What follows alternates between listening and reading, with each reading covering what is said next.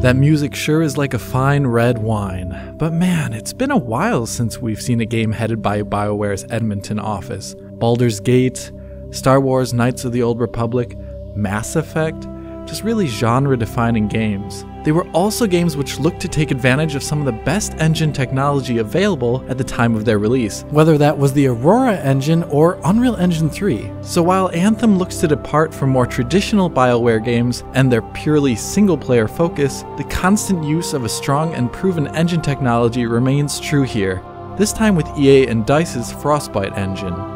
This is not the first time, of course, that the studio has used the Frostbite engine, as Dragon Age Inquisition in late 2014 broke that ground, but that was now almost 4 years ago, and a lot has changed since then in the engine. Just a cursory glance at this 4K gameplay footage provided by EA reveals some of the awesome strides in the engine and how Anthem takes advantage of them.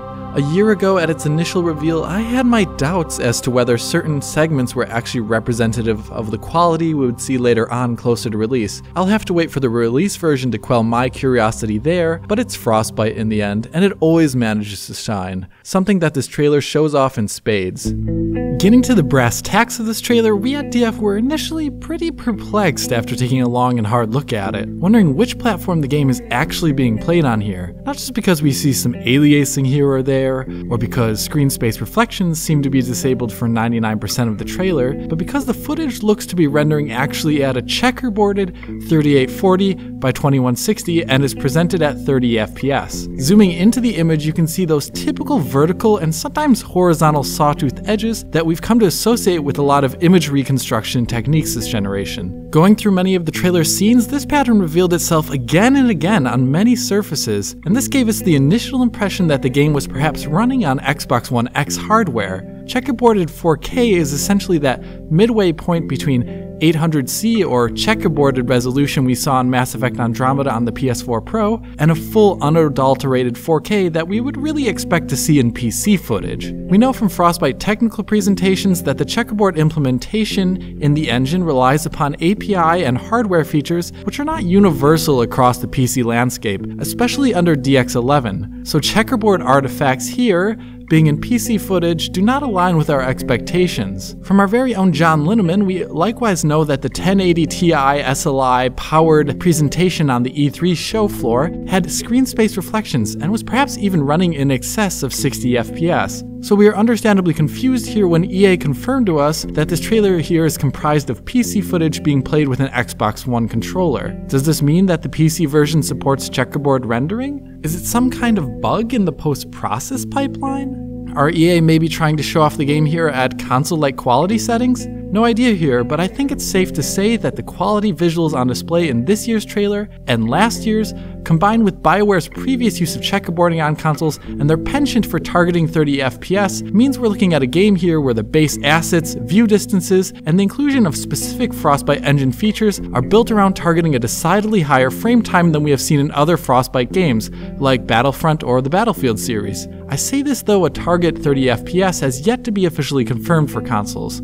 Nonetheless, this priority on high-quality assets and effects are something that this trailer shows off quite well. Like here, in the opening cutscene in the mobile command base, the density of geometry inside the immediate environment is seriously impressive. Characters in particular shine as they showcase lots of additional detail fleshed out with real geometry. Like, look here at this belt on this tattooed character here.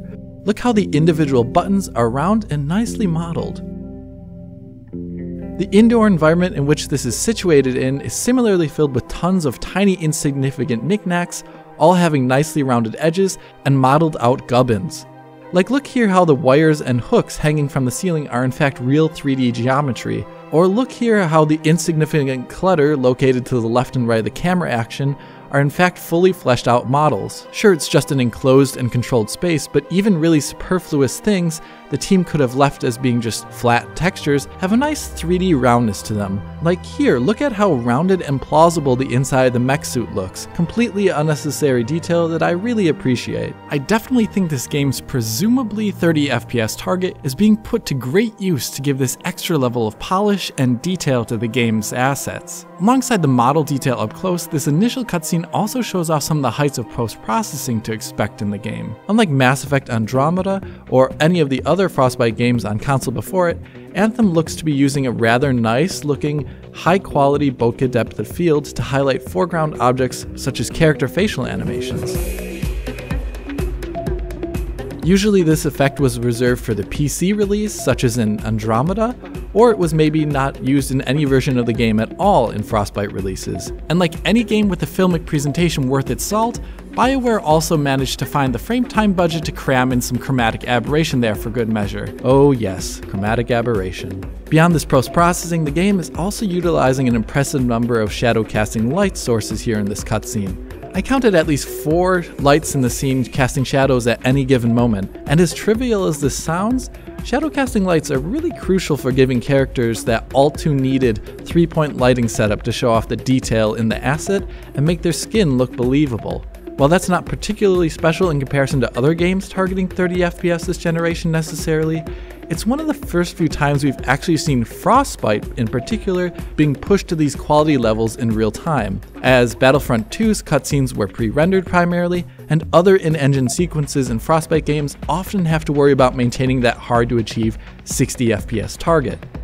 In the end though, this is still just a tiny indoor area of the game with a closeness and intimacy you would expect more of a traditional BioWare RPG. But Anthem is not that at its core. Following interviews with game developers, we know that the overwhelming proportion of the game's content will be found outside of your home base, while you are traversing an open gameplay environment with 3 other characters joining in online. As the trailer's main character gets suited up and goes outside to roam the open world section of the game after selecting a mission objective, the trailer treats us with some pretty spectacular views of the game world, showcasing the benefits of that 30 FPS target in stark detail. While large view distances are rather common in Frostbite games on this console generation, the density of the vegetation seen here, the distance at which shadows are rendered, as well as the general unintrusive nature of level of detail switching is rather impressive. As the mechs are flying around the overgrown jungle environments here at high speeds, my eyes actually had a pretty hard time finding much, if really any, pop-in or stark level of detail changes between objects. Here's where I usually get kind of nervous and wonder a bit, oh, what kind of PC are they actually showing this off on? Knowing that it's PC footage here explains that, but I did happen to find some grass being drawn in on a couple of scenes, like here near these eggs as the player camera gets closer.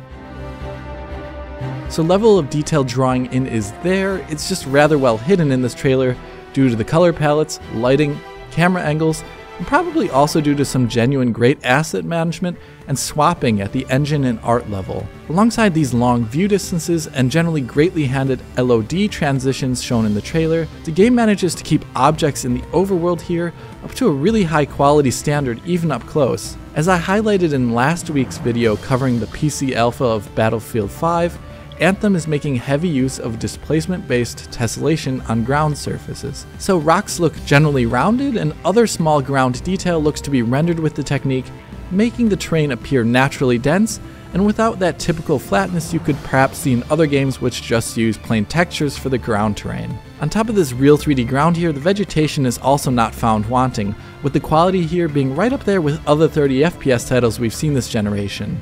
There's that waxy Fresnel sheen on the front light facing surface of the leaves. Leaves are densely packed and individually modeled.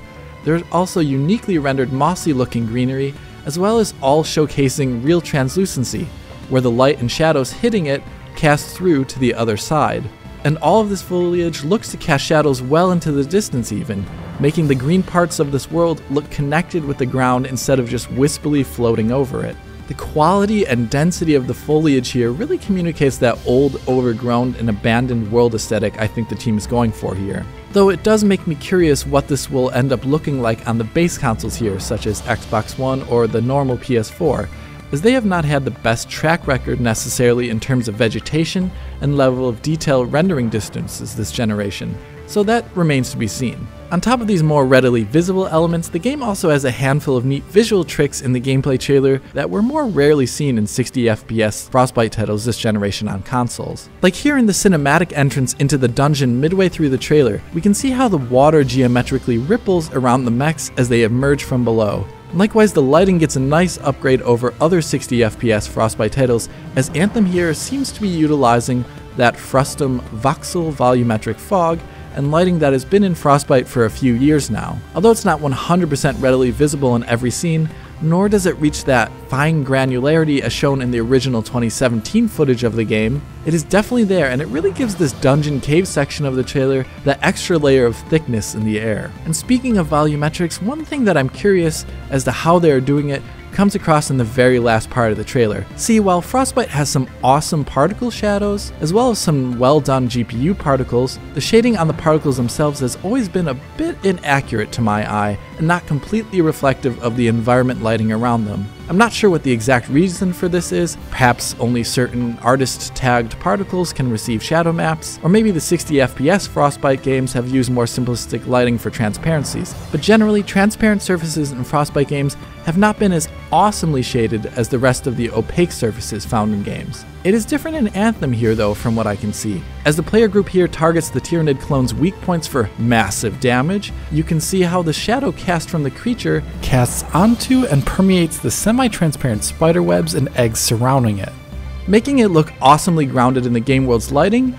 and giving it that convincing, puffy, volumetric look that your eye expects, I think. I'm not sure how they're doing it necessarily here, perhaps local fog volumes or something, no idea, but it looks really great.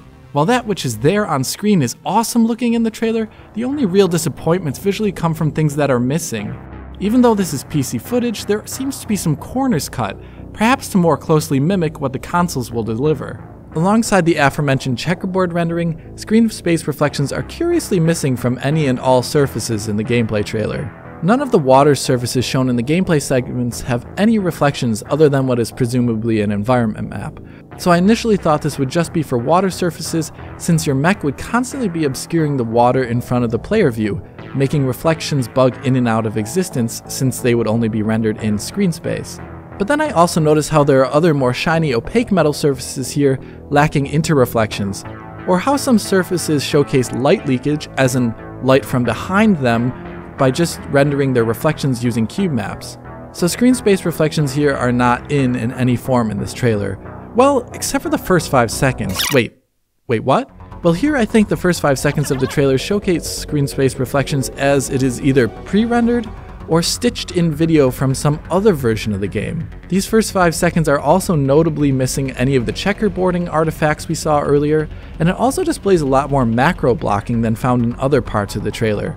So perhaps this is just a segment to hide loading in the game itself, but it's nonetheless a strange inconsistency. Vegetation, in spite of how greatly it is rendered, I think is another area where we see the hardware demands affecting their in-game representation. The vegetation itself does not move or interact with the world too much. Other than some default swaying animations and the occasional bush that moves as a mech goes by and through it, the vegetation itself does not seem to react as much to the mayhem ensuing around it. Perhaps it's there, but the trailer doesn't show any real destructible bits in the game world, such as overpressure from explosions causing the foliage to jiggle or bend around.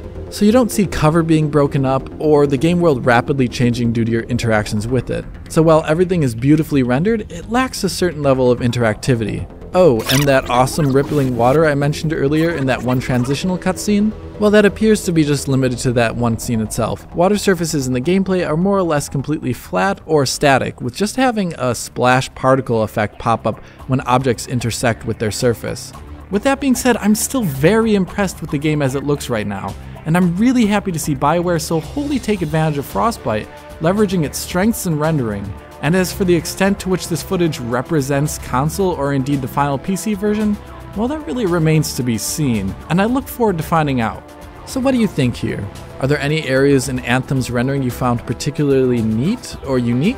I may have an eye for these things, but another set or two is always appreciated. And with that being said, thanks for taking the time to watch this video.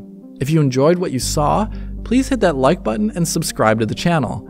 If you are already a subscriber, consider hitting that little bell button in the corner to be immediately notified with each new video we put out. If you want to talk about the amazingness of Mass Effect soundtrack, or just other rendering things in general, write and follow Digital Foundry and me on Twitter. As always, this is Alex, bidding you farewell und auf Wiedersehen.